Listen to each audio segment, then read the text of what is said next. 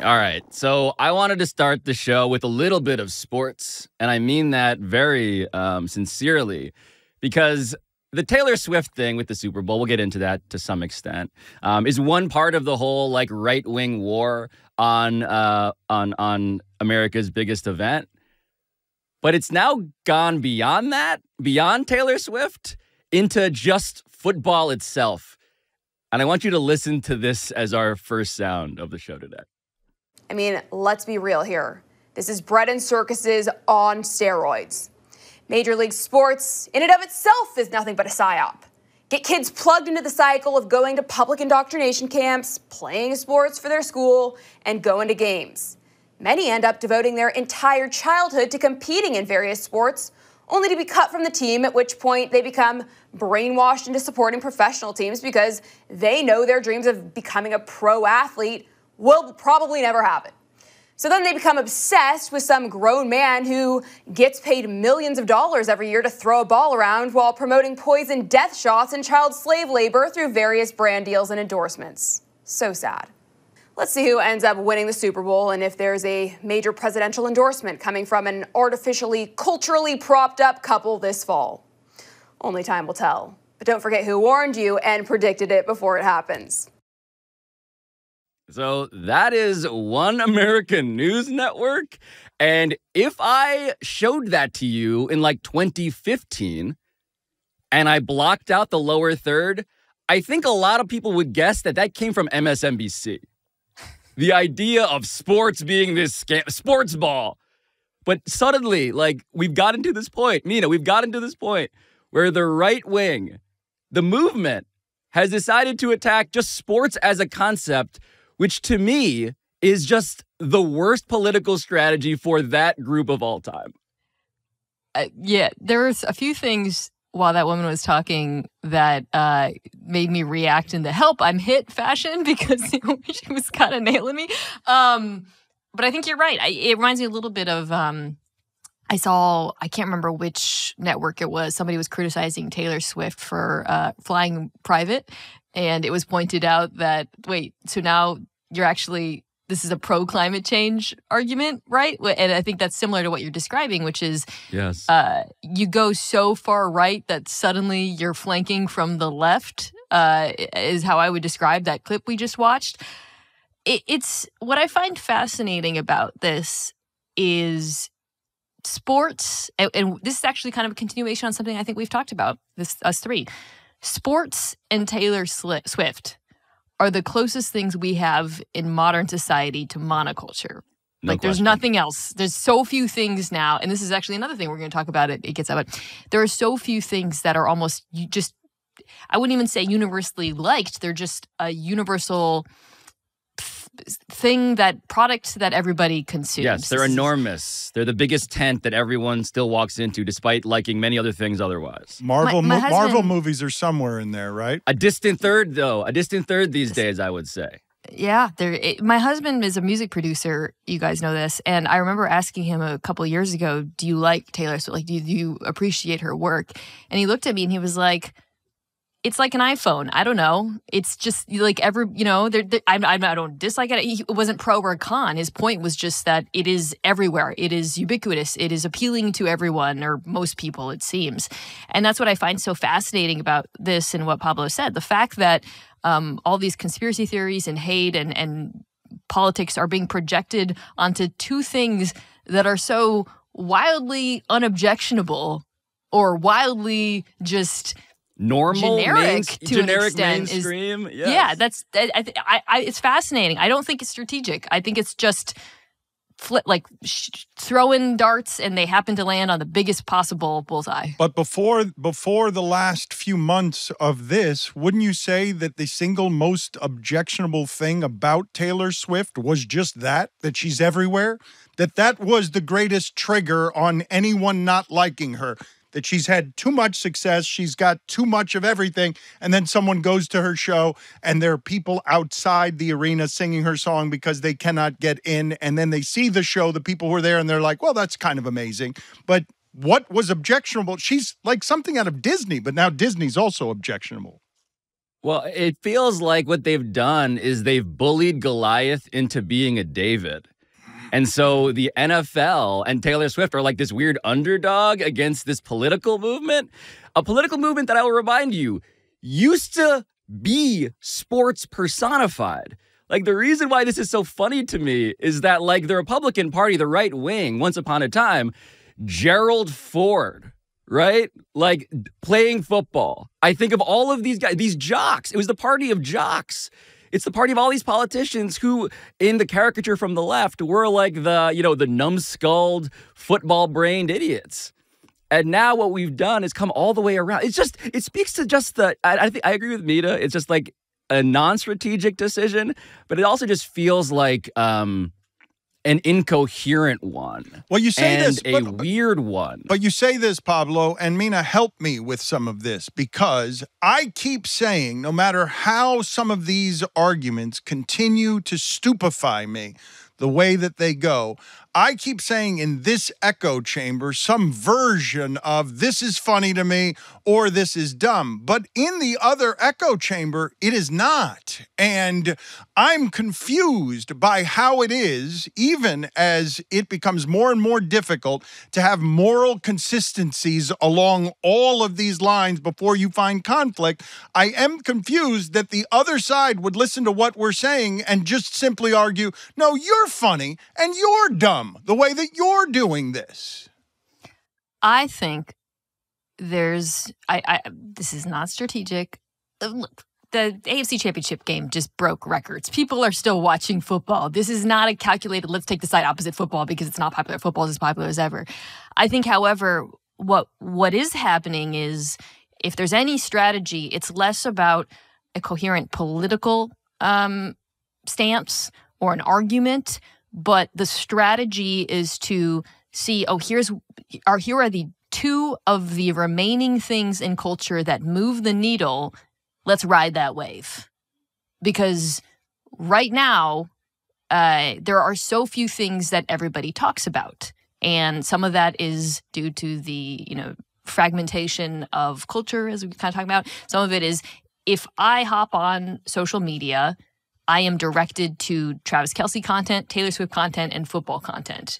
So naturally, people who are in the business of getting eyeballs, that matters to them more than, electing a candidate. The people who we're talking about who are making this argument, they want to get eyeballs, they want to get attention, they want to ride that algorithmic wave. They are seeing, and this is the strategy aspect of it, if I talk about these 4 topics that everybody is talking about right now, it doesn't matter what kind of boneheaded, insane conspiracy theory I graft onto it, I will go viral. I will get attention. I will join this movement. And I think that is what is motivating this more than anything, Pablo. Yeah, look, I want to, a tip of the cap to Dan for pointing out that somewhere there's a different echo chamber and we should be acknowledging the ways in which we are talking to each other and we generally agree fundamentally on like the bottom line principles of this thing. But what we're trying to do also, as Mina just did, is sort of discern like what's really happening here and why. And you're right, it is about engagement in any form.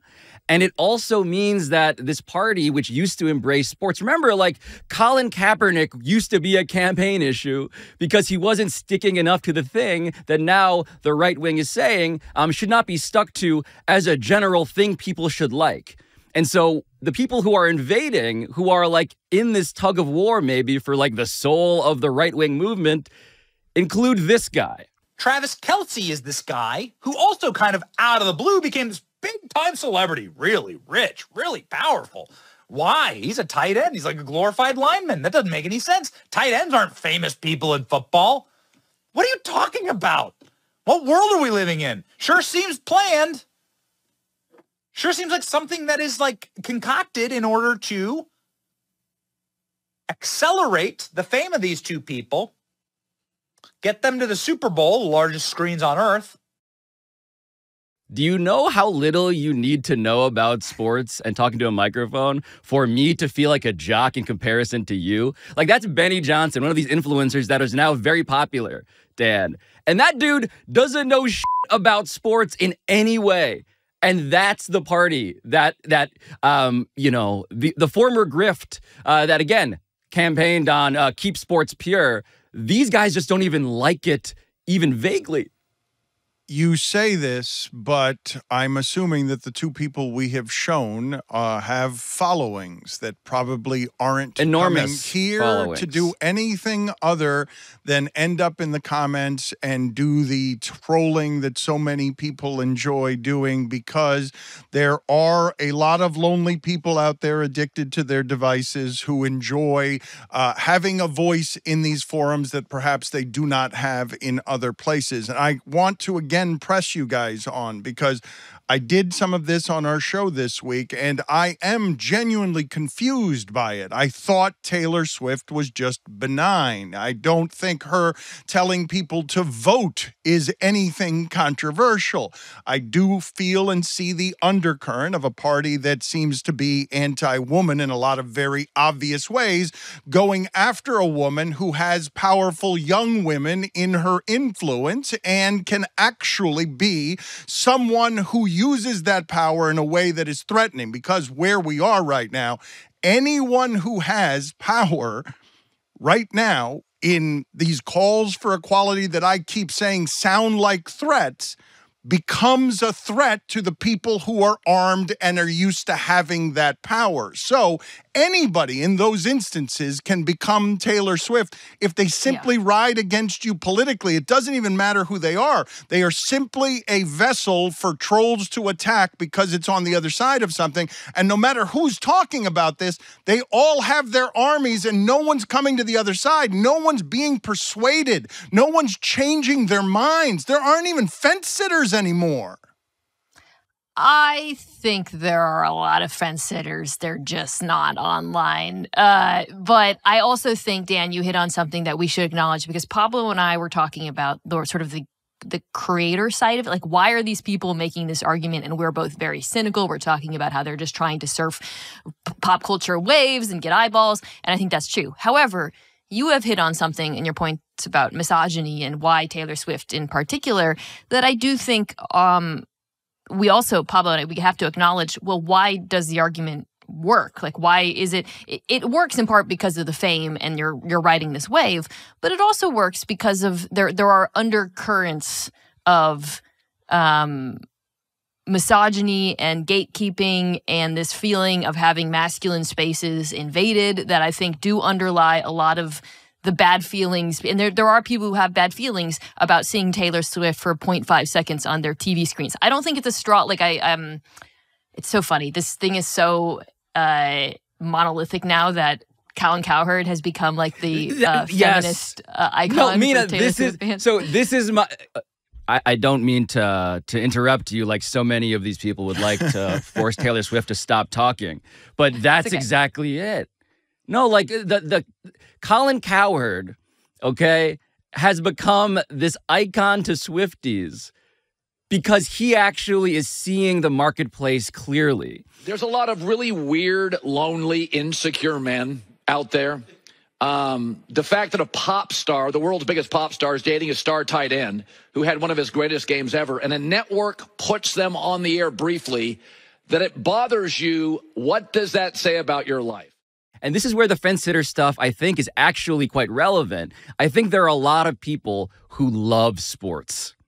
Okay? There are a lot of people, forget about Taylor Swift. They just love sports. And when they hear a guy talking about a tight end, clearly this no-name has become an engineered product by the Biden administration, they're like, oh, wait a minute. I can't even swallow this bull.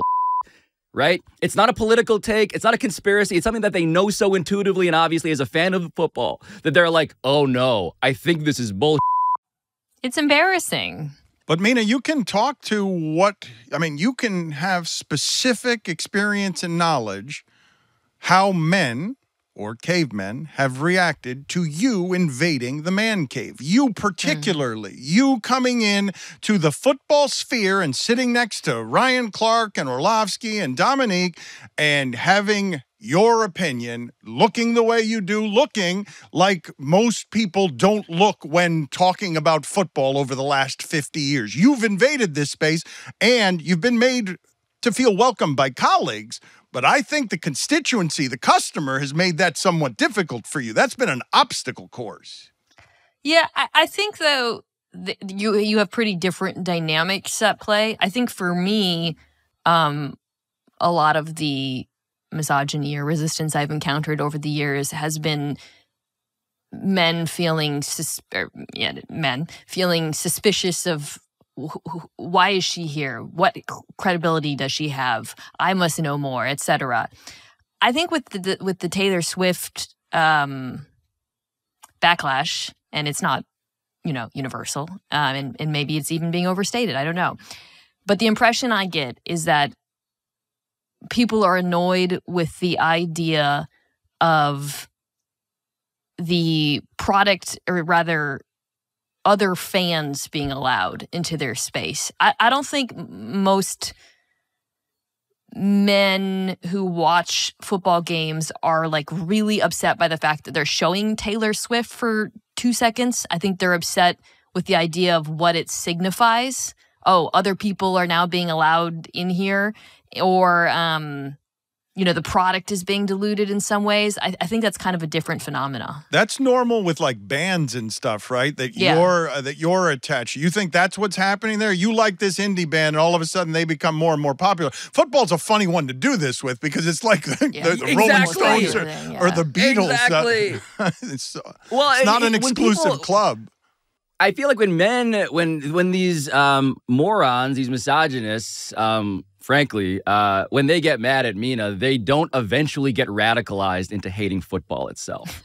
Like that is where like the ceiling on that as a coherent approach absolutely falls short. And actually, the coward thing was so funny to me, Mina, because it was just like the easiest layup of like, oh, wait a minute. One of the sportsmen are going to like elevate our queen. And I just want to help Dan get a version of that.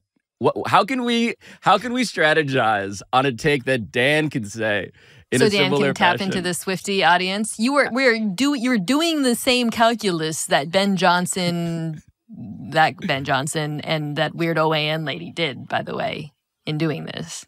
Oh, but Pablo, Pablo loves the idea that the entire world has turned attention into currency. Pablo, he'll take his shirt off. He's like, yeah, slather it all over my chest, all over my nipples. Attention? Currency? I'd love to be there. You're trying to get me somebody that elevates me that way while secretly strategizing so that Pablo finds out has that particular viral appeal. I mean, I see through you. I'll show a nipple. I just think it's funny. We're in a world, look, you wake up in 2024 and the face of math is Dan Campbell. And the face of ball knowing, relatively speaking, is me. Because I know that Travis Kelce is good at football. Okay, but you guys say what a this. Life. No, but you what guys, a life. The part that we explored some on our show this week, when Mina's talking about fandom being earned, the idea of that I actually understand. Jets fans looking over at the Swifties and being like, really? You just got here. You don't know who Travis Kelce is. You think Colin Cowherd's a silver fox, and you get to play in the Super Bowl 6 minutes after you got here? I know. How did you literally? You just showed up and you're rooting for the best team in the NFL. You won 2 road playoff games. You think that's normal to go just, hey, let's go through the playoffs with the best quarterback and the best tight end. And even though we're the underdog, we're going to win road playoff games. A glorified lineman. I just caught Dan with acidity say silver fox. And I think that's a solution. That's the pivot Dan needs to make. Don't cede silver to Cowherd as his brand. You can compete on that front, Dan. Just go get grayer, have more stress and death in my life. Just go. Yes, good suggestion. Perhaps I'll do that. Excellent. Yes. My face has aged 20 years in the last 2. Yes, let's do more of that.